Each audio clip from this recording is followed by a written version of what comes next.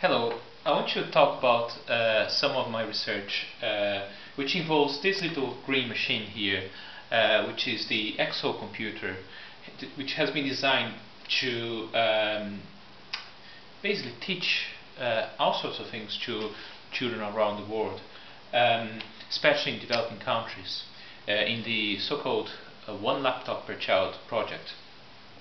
Now, I'm involved in the music software side of these things and supporting the development of software for this. And as part of it, we have developed some interesting little tools and little toys for children to play with sound synthesis, to create music.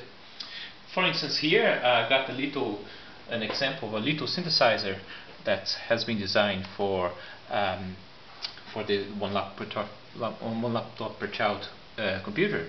And as you can see, here's the number of knobs, and we can play it, which is a little bit like a mini Moog synthesizer or something like that. And you can see then the kids can learn about sound synthesis, and about filters. So for instance, I can change the filter frequency here, and we can get different types of sounds. And we put a little bit more resonance here, and you get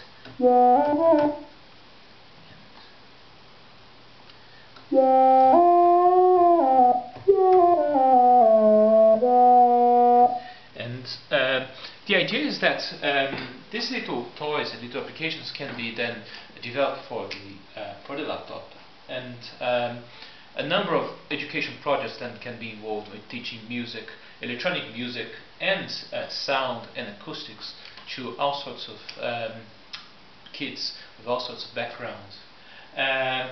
And it has been a very exciting project, in which we, having been involved with adults making music for a long time, are finding very interesting to be able to develop something now for kids.